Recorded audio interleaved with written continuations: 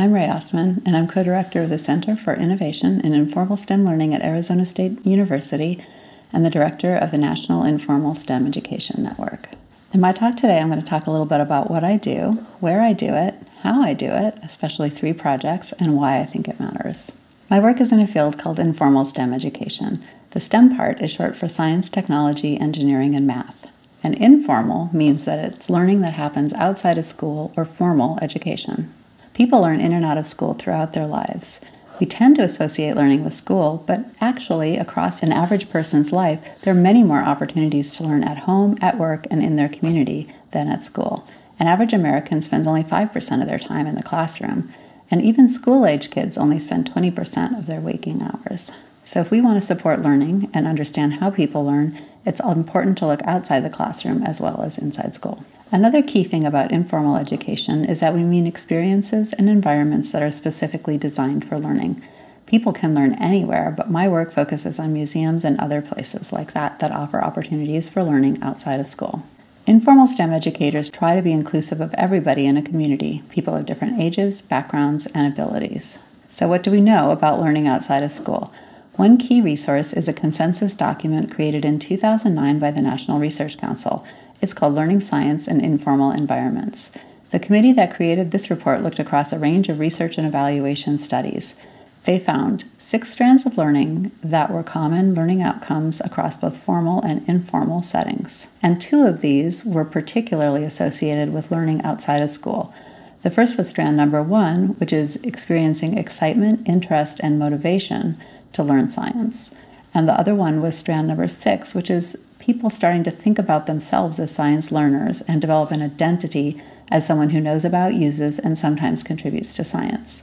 This report made a strong case for the idea that informal and formal learning, or learning that happens both in and out of school, are really complementary.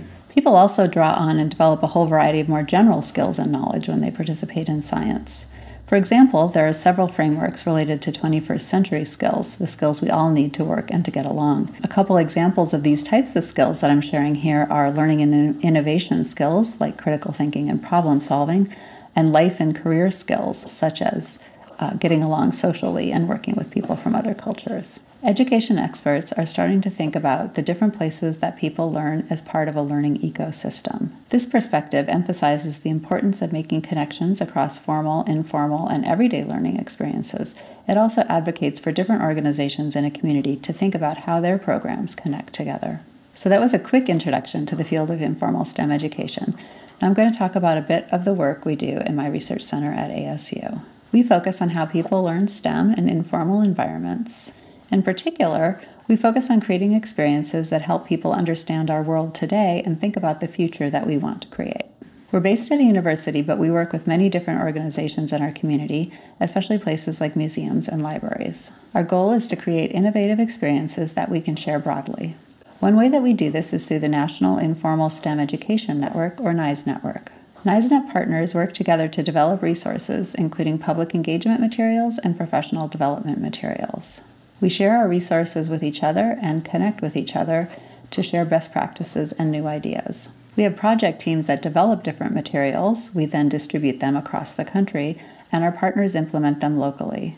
Our resources are open source, and we encourage all our partners to adapt them and make them work better for them and the learners in their community. Hundreds of organizations participate in the network, and together we reach millions of people each year. Now I'm going to share 3 different projects to give a sense of the kind of work that we do.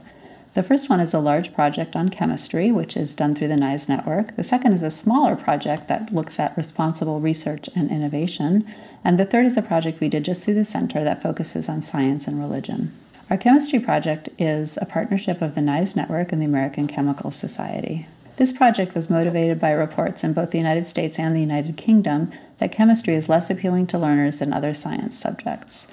It's also not often presented in science museums and other informal learning environments, so people's only experience of chemistry may have been in high school a long time ago. This means that people don't have a lot of opportunities to become interested in chemistry throughout their lifetime. Now you remember that places like museums are important to helping people develop interest in learning science, so we felt that addressing this gap could help solve the problem. The research question we have for this project is, how should hands-on activities be designed to increase participants' sense of interest, relevance, and self-efficacy related to chemistry? And we looked at several aspects of the activities that we developed to understand this better. We looked at the chemistry content in the activities that we developed. We looked at the format and structure of the activities themselves, the way they were designed. And finally, we looked at the ways that educators and scientists shared them with the public, what techniques that they were using. We used a process called design-based research in this project. In this methodology, researchers and educators work together. They identify a question or a problem, they design an intervention, and they test it in a real-world setting that is not in a lab. The team then uses the data they get to improve their design, and this cycle could continue several times. At the end, the process provides findings for research and implications for practice. In our case, we also created a set of materials that embodied our findings.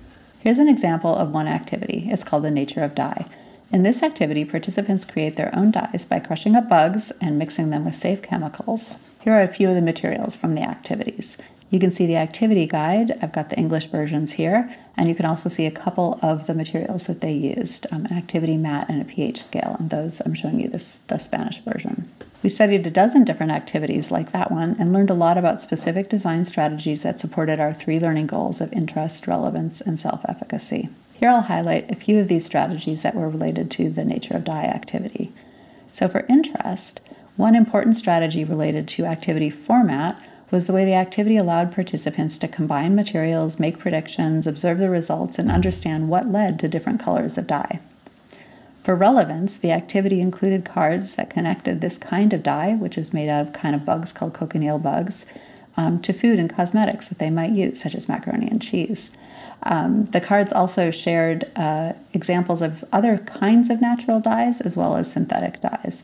And so this was a chemistry content strategy that was connecting chemistry to people's everyday life and experience. And finally, a strategy related to self-efficacy was making the format really simple to do and easy to understand. Once people got the hang of it, they could take control and do their own experiments and sort of make predictions and observations and see what happened. We also looked at the facilitation strategies, so the different techniques or moves that educators and scientists use when they shared these activities with the public.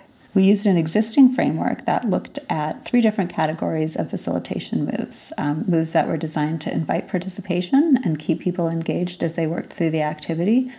Moves that supported exploration, so helped participants explore what was happening at the activity. And finally, moves that helped participants deepen their understanding of what was happening at the activity. One key thing we found is that facilitation strategies support engagement and learning generally rather than specifically. So what that means is the same constellation of strategies supported all 3 of our learning outcomes, interest, relevance, and self-efficacy, rather than some strategies being associated with interest or others with self-efficacy. Another key thing we found is that these strategies really are similar to the kinds of moves or techniques that educators and scientists might use for other kinds of hands-on activities, not just chemistry and actually not just science. We also looked at what kind of facilitation moves educators used and when they used them as they did the activity.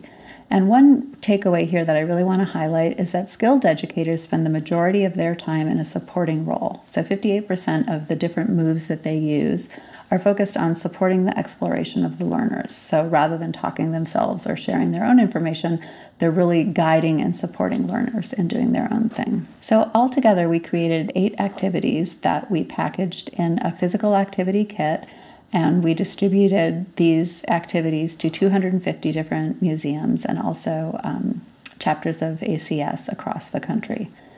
And there were 2 reasons that we wanted to produce physical activity kits of a subset of the activities that we tested.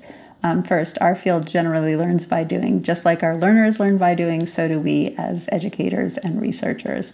And so we felt that sharing activities that demonstrated the strategies that we found effective would be a great way to share our research findings with the field. And second, this broad implementation at so many sites across the country is giving us an opportunity to look more at the implementation of the activities in different places, and that work is still ongoing. So overall, this project is an example of how we study learning and how we really understand what we can do, what strategies we can use as educators to support the kinds of learning outcomes that we value. The second project I'm going to share focuses on an idea called responsible research and innovation. This was part of a global celebration of the 200th anniversary of the publication of Mary Shelley's novel Frankenstein. Our goals for this project were to help learners practice 21st century skills such as creativity and collaboration, explore STEM content, including emerging technologies like artificial intelligence, robotics, synthetic biology, and human enhancement, and reflect on responsible research and innovation. And those are really ideas that Mary Shelley was exploring through the novel Frankenstein. In order to do this, we really needed to first define what kinds of learning we thought were appropriate and useful for people in an informal learning setting. And then we created activities that we thought would support that learning and studied how they worked. So the framework that we created included sort of three big categories of ideas. The first was creativity and innovation, so providing opportunities for learners to create something new or improve something that exists. The second big category was anticipation and reflexivity, and by this we meant thinking through the possible consequences of something that they made and considering what's good for individuals, for society as a whole, and for the natural environment. And the last set of ideas was inclusion and responsiveness, and that was helping people to make decisions in the design and the implementation of an innovation to maximize the benefits to people and the environment and to minimize negative consequences. So these were a lot of big ideas, and our goal was to develop activities that would let people of all ages think through and practice some of these ideas and some of these skills in informal learning environments. And we ended up using two key strategies, two design strategies that we found successful. The first was choosing activities that had motivating challenges. So they had some kind of a challenge that people just intrinsically were interested in doing and wanted to do, motivated them to participate in and complete the activity. And there were two different kinds of activities that had this kind of challenge that we ended up using. One were making and tinkering activities, so kind of open-ended activities, and the second were science inquiry activities that allowed participants to discover something, particularly science that was related to the novel Frankenstein or Mary Shelley's period. And the second big strategy that we used, we called productive talk, and that was providing opportunities for reflection and conversation about some of the ideas that appear in the novel and some of the ideas in our framework of responsible research and innovation. And we had two primary ways we did this as well. One was creating connections to the story and helping people think through ideas that they might know from the characters of Frankenstein or the ideas in that story. And the second were a set of questions that were kind of interesting to think about and prompted conversation among learners. And here's a couple examples of the activities we developed. One was called Spark of Life and was really looking at how our bodies can conduct electricity. We know that Victor Frankenstein used this as well as scientists of Mary Shelley's time. A second activity is called Dough Creature, or some people may know it as squishy circuits. And this is a maker-type activity that lets learners make their own creature out of conductive Play-Doh and then bring it to life with a battery pack. So having lights that light up or buzzers that buzz or pieces that move. So taking on in some ways the role of a creator like Victor Frankenstein. And this activity is connected to research in synthetic biology and genetic engineering. And here too, we created physical activity kits that we shared with museums, in this case about a little over 50 museums across the U.S. This project, I think, is a good example of how informal STEM professionals define learning goals and then create activities that support those goals, think through the kinds of activities that will support those learning goals. The final project that I'm going to share is focused on the relationship of science and religion.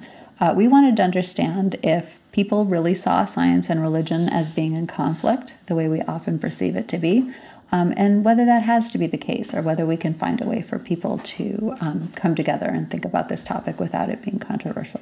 Some background information for this. In 2015, the Pew Research Center did a poll of Americans looking at their beliefs about science and religion, and found that most Americans do perceive that science and religion are in conflict with each other, but they don't think that's the case in their own experience. They don't feel like their religious beliefs and science are in conflict. So it's an interesting finding. It suggests that this might be more of a perception, this idea that science and religion are in conflict, than it is of people's own views. So in this project, we developed 5 programs, and these different organizations took the lead on each of these programs in different parts of the country. We had different target audiences or different people that we were hoping to engage in thinking about science and religion. And we'd use different program formats. And we deliberately had this variation because we saw this as a really exploratory or experimental project to look at techniques to tackle subjects that might be controversial, but instead of creating controversy, really providing an opportunity for people to listen to each other's views and think about alternatives to their own opinions. We did use a set of common approaches across all of the projects, and that gave us some continuity and some ability to compare these different programs. The first thing is we really tried to use an inclusive approach, and we were very explicit about this. So we let people know that we were inviting different viewpoints about the relationship between science and religion, and that we weren't trying to change anyone's mind, and we weren't trying to say that one viewpoint was right or one was wrong. And this was important to having people feel comfortable participating in the programs. Second is that we used a perspective that is sometimes called an interaction perspective. And in this perspective, we really asked people to search for understanding rather than agreement with each other. So the idea was to share each other's views and understand each other's views, but we weren't trying to have people agree with each other necessarily. And so we really focused on creating opportunities for reflection and conversation, and giving people a chance to share their values and their perspectives and their experiences and hear from others in a non-confrontational way. The third thing that we did is we used storytelling techniques. And so each program was inspired by a story that looked at the relationship of science and religion, really written in a first-person perspective from somebody who had thought about this and had kind of interesting things to say about it. And we found that sharing personal narratives provided a good entry point for visitors. So we didn't use the sort of universal voice of authority. We provided this personal perspective, and that let people, in some cases, think about the characters or share ideas with each other and not feel like we were presenting a perspective that we felt was correct and that they should adopt. Another thing that we did across all the programs was make sure that they were participatory. So we provided a variety of ways for people to take part in the activities that were appropriate to the audience and to the setting. And then the last thing we did is we embedded the evaluation that we did on these programs. And what that means is we really integrated it into the program itself. And we felt that was important for this kind of topic, that people weren't feeling like they were being studied. And so we embedded the evaluation into some of the activities, and particularly reflection and sharing activities that were part of the programs themselves. So I'll just quickly describe the variety of programs that we ended up developing. The Museum of Life and Science, which is in North Carolina, their program was inspired by the story of a pediatric nurse, and she works with critically sick children and talks about how she thinks of God in the context of her daily experience with children who are very sick and sometimes die. And this museum partnered with a storytelling organization that does live storytelling, as well as a historic theater. And they created a live storytelling event for adults. So they had several different stories that were focused on medicine and religion, and these were all told by a person standing up on stage and talking directly to the audience about their experience. And so the author of the story that inspired this event was one of the speakers. And they provided prompts for conversation reflection so that people could talk between the stories with the people that they had come to the program with. Another program we did was inspired by a story, a man who is an Anglican priest and a scientist and was really interested in spiritual experiences. And he happened to have a disease that caused him sometimes to have experiences that the scientist in him said was caused by his disease, but the priest or the religious side of him said felt spiritual in nature. And so it's a story that really thinks about spirituality and science and what we can know about altered states. And this was a partnership of our university, ASU, and an outdoor arts festival that takes place in Phoenix. The arts festival is free and open and attracts a really broad public audience, but particularly a lot of young adults go and sort of browse around the festival. And the sort of core activity that we offered is something called One Question or 50 Answers. And in this, people agree to be videotaped and to be asked a question that they don't know what it is ahead of time, and they sort of have an impromptu response. And so we asked participants to share their thoughts about the relationship between science and spirituality. Another very different program was created by the Children's Creativity Museum, and they're in San Francisco. And they were inspired by a story that was really exploring all the senses in the world's religion and thinking about how breathing and meditation are related to religion, how sound and music are related to religion, how sort of patterns in art are related to people's religious experience.